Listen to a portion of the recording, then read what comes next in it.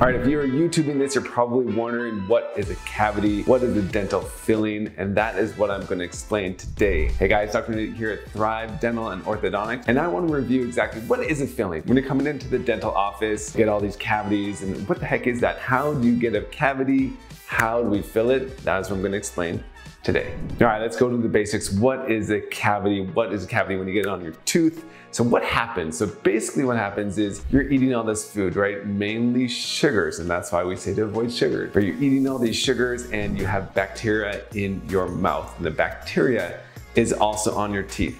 And I don't care how much scope or Listerine or whatever you're swooshing with, you still have bacteria. We have bacteria all over our bodies, in our mouths, and you should also probably not be using Listerine every single day, but that's for another story. So you have bacteria that is on your teeth and you ingest all this sugar, right? The sugar itself isn't necessarily eating the tooth, and the bacteria itself isn't necessarily eating the tooth, but what happens is the bacteria takes in all this sugar, and the byproduct of it going through the bacteria is an acidic substance. And that acidic substance is actually the thing that will gently and slowly over time erode the teeth. So it's not like the bacteria themselves are munching away your teeth and eating those little teeth. It's actually the byproduct of the sugar that gets processed by the bacteria to become this acidic substance, which basically over time demineralizes the teeth. Now this doesn't take like a day or two or three, this happens over time. And that is why with proper brushing and flossing and rinsing,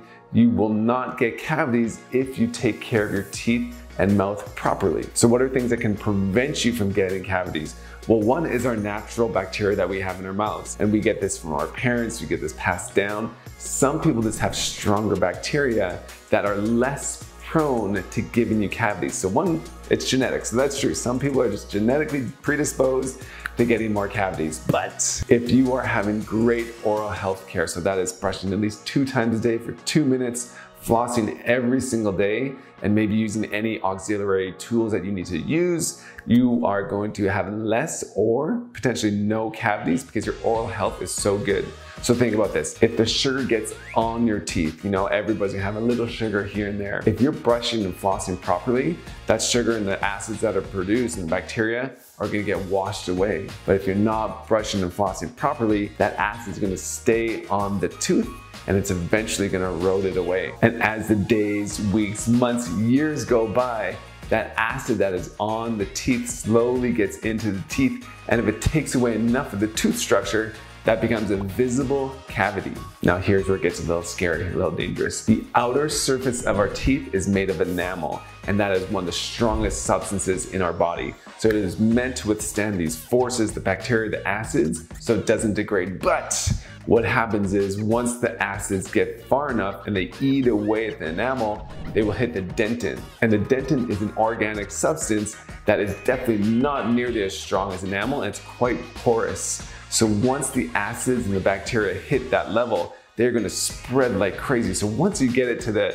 we call it the dental-enamel junction, the bacteria and the acid spreads and it can really, really damage your teeth. And now we're at the point we're saying, what is the difference between a cavity, maybe a crown, and a root canal? And so this is what happens. That bacteria and the acids going into your tooth, you're not taking good care of your teeth, and it gets to the dentin, spreads like crazy. And what's underneath the dentin? Underneath the dentin is a pulp chamber where there's nerves and blood vessels. This is like the lifeblood of the tooth. So if the bacteria and the acids go beyond the enamel, beyond the dentin, and they get close to or in the pulp, that is going to create a ton of pressure and inflammation. And then inflammation really has nowhere to go, so it just kind of builds up, and that can create tons of tooth pressure and pain. So if the bacteria and the acids get to that level, if they get to the pulp chamber, to those nerve and blood vessels, or very close to it, you're likely gonna need a root canal. So this is what happens. So you come in and you have these medium-sized fillings, and we say, hey, we need to take care of it before it gets bigger.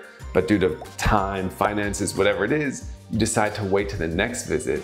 And what happens is at that next visit, that cavity that was kind of medium sized now has, boom, gone huge because it got to that dentin layer and spread like crazy. So now instead of just being a filling, it becomes a root canal. And a root canal is basically when we go in there and we take away the nerve and the blood vessels because it is infected, and there's no real way to cure that without taking off those nerves and blood vessels. So that's the difference between a cavity and a root canal. A cavity is when the bacteria and the acids have not reached that inner portion, or even very, very close to that inner portion. And a cavity is when it's still kind of mainly on the outer surface, and we can prevent it from actually getting worse. So I know what you're asking. You're thinking, hey, can I just reverse a cavity because the bacteria is still there? So can I just like take some fluoride and it'd be good? Well, if it's super duper duper small, you can actually reverse a cavity, but they have to be super small. And your oral habits have to go from like being pretty decent to absolutely perfect. But it is known to happen, but it's super, super rare. So if the cavity has reached that junction, we say between the enamel and the dentin, you can't really fix it on your own. That's when you need a filling.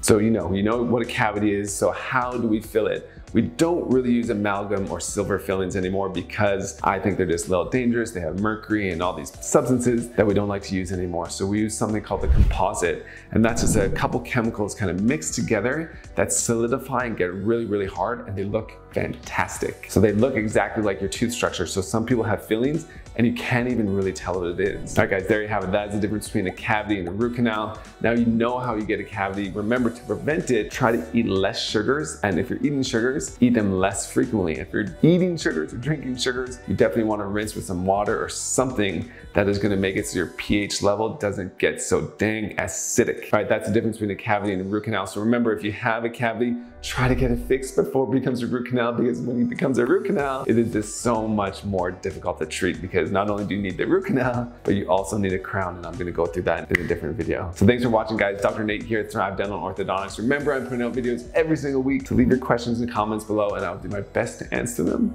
and I'll see you in the next video.